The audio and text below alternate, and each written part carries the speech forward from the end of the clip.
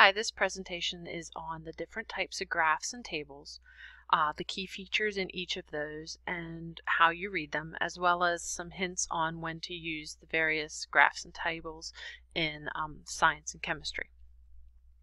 Alright, so to review just a little bit, you have in any graph that looks like this with two axes, you have an X and a Y. The X-axis is the line on a graph that runs horizontally, left to right, through 0, and the Y-axis is the line on the graph that runs vertically up and down through 0. Now, most of the time that you have experienced a graph, you've always had 0, 0 as the point where the intersection occurs. You don't need to have 0, 0 as the place where the X and the Y cross. We can work with as long as you have a uniform scale, you can change where the X and the Y cross. So our first chart that we're going to look at is a pie chart. And in this pie chart, you can see the various color-coded areas that represent the 5 different things that are reported there. A pie chart shows slices to describe the relative sizes of the data. A pie chart is circular, and it's divided into sectors, and each sector has a relative size depending on the value. So for instance, here in the blue, the soccer is 30%, which is the biggest area of all these 5 sports, and gymnastics is I'm guessing this light yellow over here, and it's 11, so it should be smaller than the soccer. Hold on one second and I'll show you an example of some. Here's how we could make a pie chart. You have your 3, 5, 2, 3, and 7 of the favorite games. So you would add them up and you would have the total number of votes, and you could then compare the Call of Duty 3 votes for the whole, however many you have, which looks like it's 20, so 3 out of 20, and you would figure out the percentage for that particular game, and then you would decide where the wedges go and color it. You will need a title for your graph, and you need to have a key for a pie graph. Alright, so the next graph would be a bar graph. A bar graph is also known as a bar chart, and it is a vertical display or horizontal, depending on which axis you label them on, showing different heights of the different substances that you're comparing.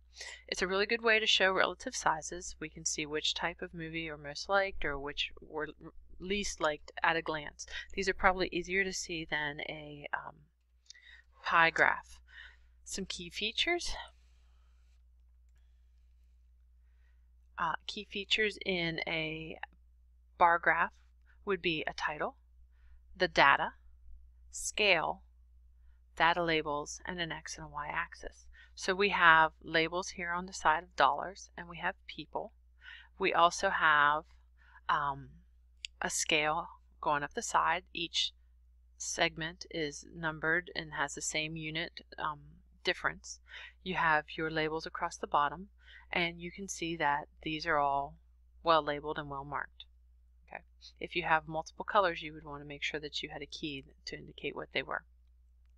A line graph is a graph that shows information that is connected in some way, such as change over time. You can show multiple lines on a line graph. In this example, we have a title, we have a left and a right axis. We have labels on both of those. You want to have a scale if you're dealing with numbers. You need to have your data points. You need to have, usually you have a line. Sometimes it is segmented like this one is. Sometimes it's a straight line. It depends on what you're looking for.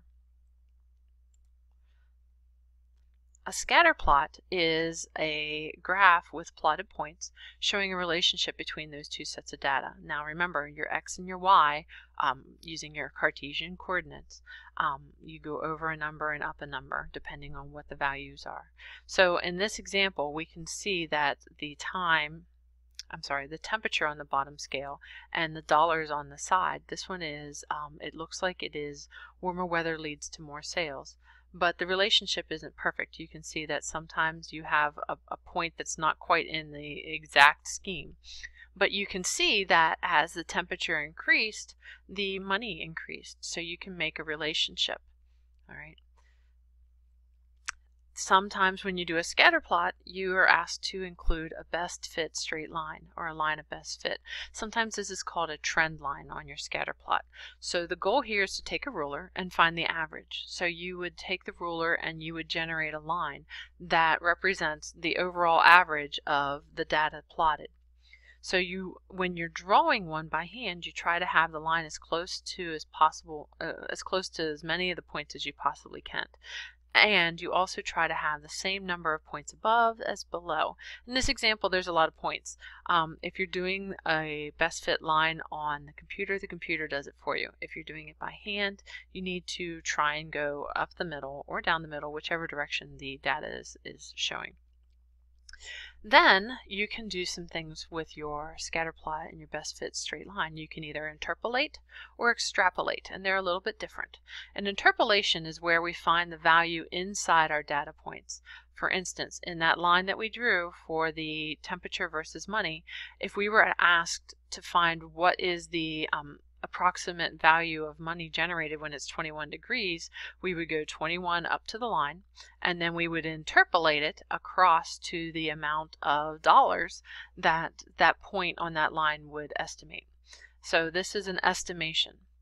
Extrapolation is also an estimation, but this is outside of our set of data. So this would be taking our line and extending it. We would lay the ruler down and we would extend it past where the data is. And if we were extending it to 29 degrees, which is not on our original graph, if we were to extend it to 29 degrees, go up to the extended line and across to the amount of money, we could predict that at 29 degrees, you should maybe make $750. So this is outside of the values plotted. So let's look at a summary of what graphs to use when. Alright, so what graphs should you use when? A line graph is good to track and display trends over periods of time. These are better than bar graphs for small intervals. Pie charts are good when you're looking at the parts of a whole. Bar graphs are good to compare data that is between different parties or groups. It can be okay to track data changes, but it's best when the changes are drastic. Area graphs, X and Y scatter plots. These are X and Y plots or scattergrams or scatter plots are used to determine if a relationship belongs to different things. We can look to see if it's a direct relationship or an indirect relationship. Which leads us to direct proportions and indirect proportion. When something is directly proportional, it means that you have two variables, and if one variable increases, the other increases. If one variable goes down, the other goes down. So this is directly proportional. There's a symbol for proportional. It is that open-ended infinity looking sign. It's saying that y is proportional to x. So this would mean that as y increases, x increases. Or if as y decreases, x decreases. In a direct proportional graph, you can see a straight line. It might be pointing up, or it might be pointing down, depending on which way you're looking at it. Okay, here's some data that shows you that mass and volume of aluminum are directly proportional. Inverse proportions, when they're inversely proportional, also known as indirect, means that if one variable goes up, the other variable goes down. Okay? Indirect doesn't mean that there's no relationship and it's random. Indirect means that if you increase one variable, the other variable will decrease. Here's an example. This one is a curve. You can see a line. So as I increase my pressure, my volume decreases. This is inversely proportional or indirect. Okay, two more charts. Timelines. Timelines show information in chronological order, and they include a date, a title, and an explanation for the event. So you can't just label on a date. You do need to explain maybe a little bit of what's there. You can see events in the life of Benjamin Franklin here. You can see when he was born, when he dies, some of the different major accomplishments in his life. And then a table. When you report a table in a report, you need to have a title, you need to have labels, and you need to have units and data. So it's not okay just to have numbers. You would either have to, in the top of the column, label that it's centimeters or moles, whatever it is, you need to have either the units in a box, which is not necessarily a good idea, but rather the units at the top of the column. So this means that all of these values here are centimeters. Okay. Having a title for the table is important too, even if it's just table 1. That way you can reference it later.